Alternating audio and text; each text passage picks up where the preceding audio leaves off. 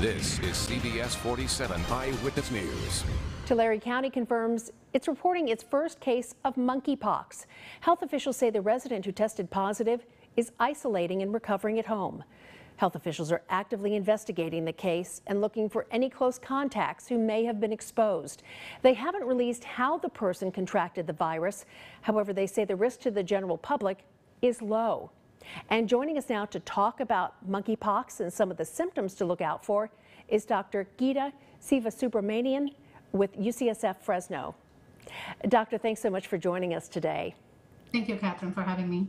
And monkeypox isn't a new disease. What is it, and how can people contract it? That's correct. Monkeypox is not new. It's been around for over 50 years. Even though the name says monkeypox, it's not spread through monkeys, and it's not related to chickenpox either. It's actually a very close virus to the family of smallpox. It belongs to the same family, but the symptoms are similar to smallpox, but much, much more milder. And it's very endemic in Central African and West African countries. Over the last 50 years, we've seen several hundred thousands of cases sporadically happen in those countries. But outside of the African countries, usually we have seen it only in the setting of travel, or if we imported animals that could have been infected with this virus. This current outbreak seems to be mostly from close direct contact with someone who's had an infection. So that's how people are getting it. That's the main method of getting the infection, is it can spread directly from someone who has the rash.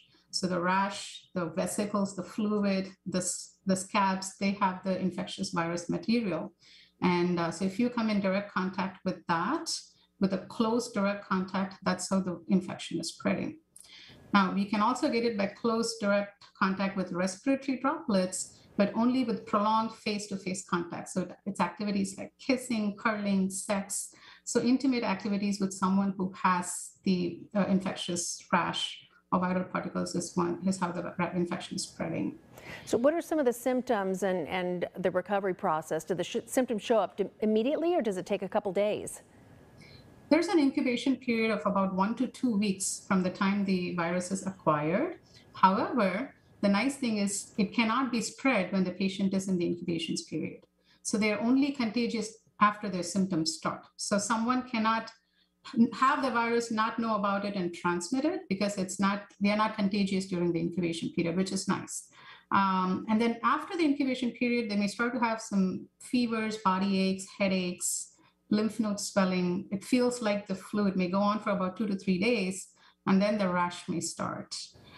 We are seeing in this outbreak where sometimes the rash just starts without the prodrome of fever or cold symptoms. Almost all of them have had a rash, and the rash usually starts like a pimple, then it blisters and fills up with fluid vesicles, then it crusts and scabs off, and new layer of skin forms on top of it. So that whole process takes about 2 to 4 weeks.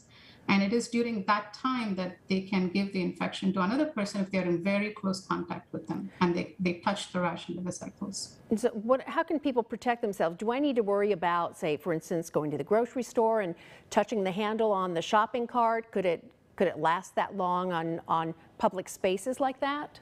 It can be spread through objects, but not on objects like carts and transport carts. It's basically if there is a household contact who has clothing that was in contact with the rash or the fluid. So that's the only concern in terms of objects is, beds, linens, cups that were used by someone who had the infection. So to protect ourselves, the main thing would be, basic of hygiene, washing hands frequently, using hand sanitizers other than washing soap and water. But, talking to any new intimate sexual partner, asking about rash. And if you have a close family contact or partner who has a rash, we should avoid touching that rash, avoid kissing, hugging, having sex, or being intimate with them, and avoid touching or sharing their bed or linen or cups. Okay, thank you so much. Dr. Geeta Sivasubramanian with UCSF FRESNO. Thanks for joining us tonight, Doctor. My pleasure. And if you missed any part of this interview or you'd like more information, just go to our website, yourcentralvalley.com.